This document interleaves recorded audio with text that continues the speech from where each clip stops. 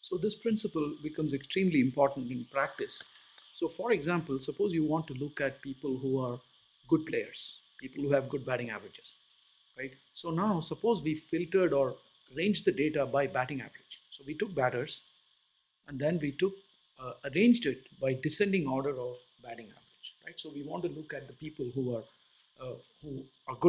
good batsmen, so to say, people who are really good at batting, right? So you arrange it by descending order of BA, right? So you would think that'll help you to find the people who are good players, but if you see the results comes out like this, right? Of course, there are 18,659 rows, but if you look at the data, the top people have high batting averages. In fact, they all have batting averages of 1. But of course, they've also played just once or twice. Okay, they have not played too many times, right? So which means that these could just be fluke occurrences. They didn't play too many times.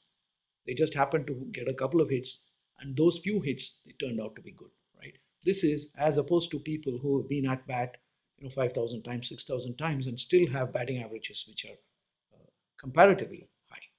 Okay, so that's the importance. You need to don't consider just the absolute values. Look at the corresponding sample, because at lower sample sizes, the variability is going to be huge, right? So although these are people who had one at bat and had a batting average of 1, there are many people who have had low at bats and have very low batting averages, maybe 0. Okay, so that's the point that's being made here. Okay, so there are many functions that you can use while summarizing. So for example, while summarizing, for example, if you want to consider the average of all the positive delays only, right? So when you had the delays, some of the delays are negative for flights that came in early and some are positive. But suppose you want to average only the positive delays and leave out the negative ones, right? So then you can use the function like this. So not cancelled, we took the not cancelled data, the table which we already created, group it by year, month and day.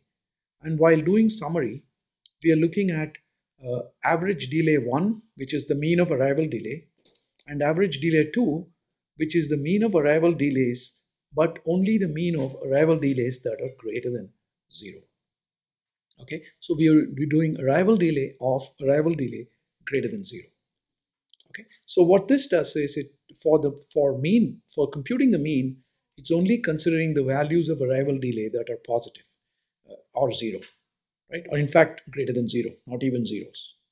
Okay, so obviously the results will be quite different between the two things. Okay, now we can look at the standard deviations. While summarizing, you can also do the mean. We have only done mean so far. We have done the count by using n, but we can also do standard deviation. So for example, we took the not cancelled flight, we grouped by the destination, and then we want to find the distance of the destinations, the standard deviation of the distance, right? So if you do this, you will find that for some of the destinations, the standard deviation happens to be higher than for other destinations, right? Why is this the case? Probably because when you're going short distances or relatively short distances, then the route that you take is probably mostly the same or very close to the same. Whereas when you're going long distances, the routing may be fairly different. And that is why the standard deviation for those destinations could be different. Okay, so that's just a guess. Once again, through data exploration, we can actually find out. So now we can use so for example, we showed here the use of the standard deviation or SD function while summarizing. Okay, now sometimes we may want to find when do the first and last flights leave for each day. So once again, we are taking the not cancelled flights, grouping by year, month, day, and then summarizing. We are doing the minimum of the departure time and the maximum of the departure time, which will tell us the first and last flights. Okay, a minimum departure time, maximum departure time. So we can use the min and max functions also while summarizing. In fact, you can use any function that computes and produces one value. Okay, so whatever that is. Or you could also do the same thing by using first and last functions. Okay, now the first and last functions simply literally tell you, given an array, what is the first value, what is the last value.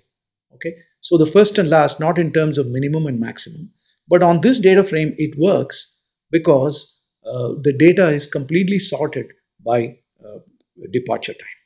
Right? That is why this first and last work. But first and last you can generally use. Okay, which destinations have the most carriers?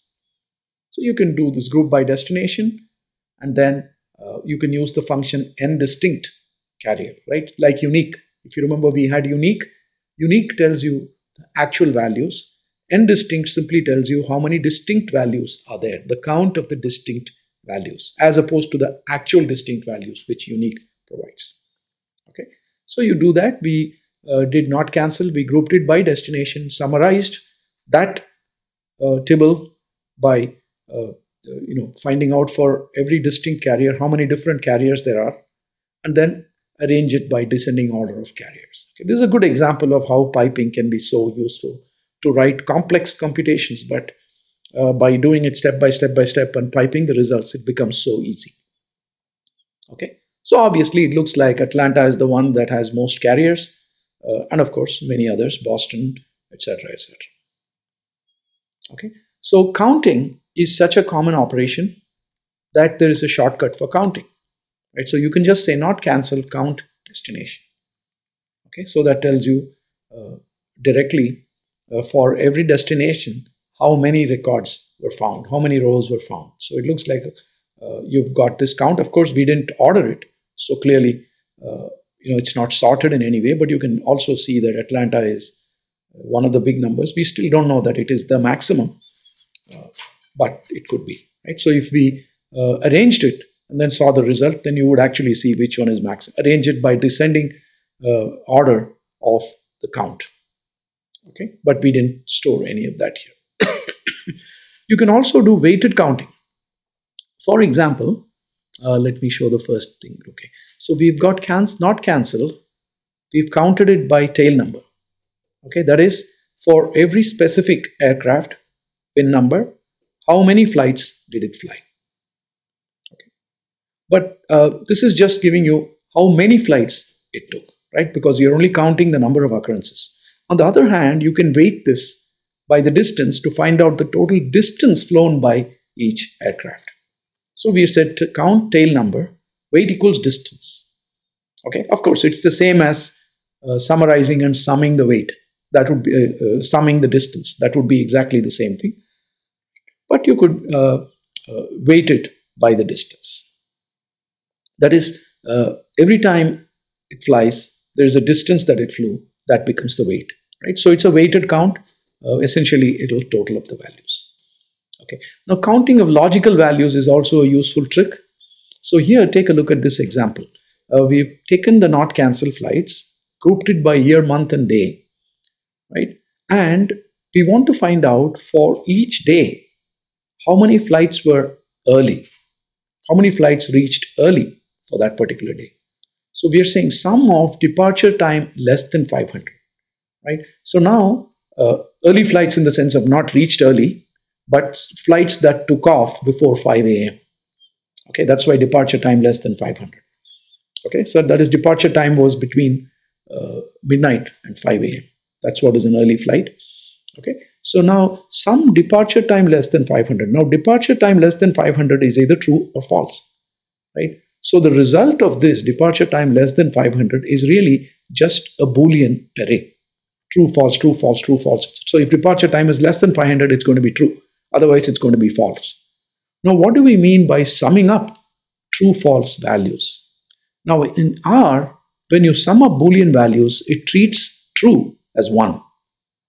Okay, so effectively, every time there is a flight which left before 5 a.m., it will get added up.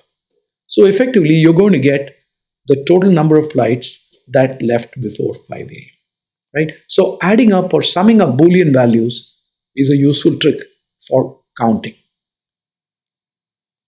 Okay, so now we can also find out how many flights had an arrival delay, or what proportion of flights had an arrival delay more than 1 hour.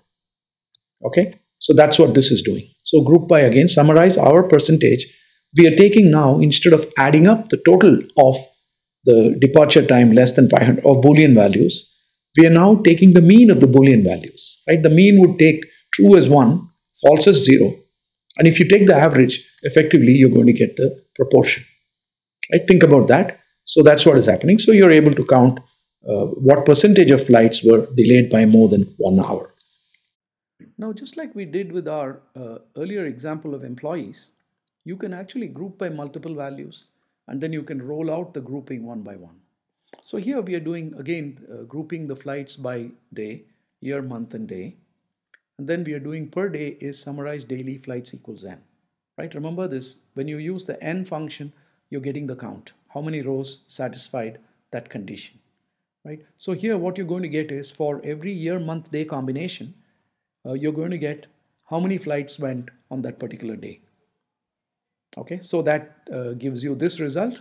And of course, it says with 355 more rows, because total of 365 rows, you're seeing 10 rows here. So that makes sense. Now what we are doing is we are taking the per day and summarizing it again, but this time we are summarizing it, we are summarizing the flights variable, right? Because the count for each day, we stored the value in the variable called flights. So that's what we are now adding up. Summarize per day, right? This is the result of the previous operation. And we are summing up the number of flights on each day. So what's going to happen is that you're going to get the number of flights per month, because the data is year, month, day, right? So the day summarization we've already done. The next level of summarization will automatically happen on the month. Okay, as I had already told you, when you do this summarization, it rolls out one level of summarization, which means the grouping by day is now gone, right? So the resulting data is grouped by year and month. So when you summarize that, you now get the per month values. Okay, so now you can see here, there are obviously 12 results because there are 12 months in the year of 2013, and you get for each month how many flights went. Now you can summarize it again and get the total number of flights for the whole year. That's what is happening here, right? So you're summarizing now the per month and again summing up the flights because you called the summarized result as flights, right? So flights equals sum flights. Right? So now you get the result, which is, of course, this is the total number of rows, so it seems to be correct.